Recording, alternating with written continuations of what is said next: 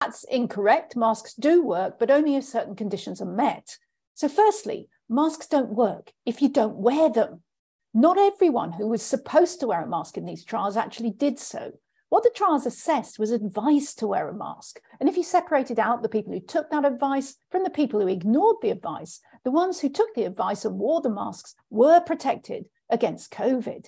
Secondly, masks don't work if they're not made out of the right materials. Now, cloth mask like this filters out about 50% of viral particles, but you're much better off with a respirator mask made to a guaranteed filtration standard, like this one, which is an FFP2 respirator. It filters out at least 95% of particles, and it would have to break the laws of physics not to work. Thirdly, masks don't work if they don't fit you.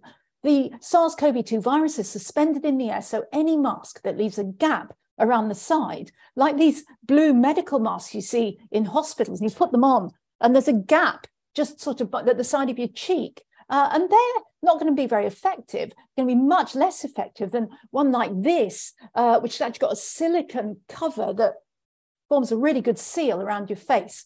And finally, masks don't work if you keep taking them off.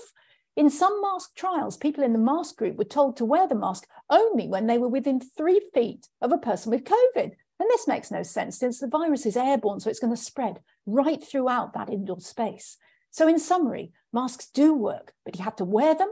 You should wear a respirator grade mask. Ideally, it has to fit you snugly, and you have to keep it on whenever you're indoors.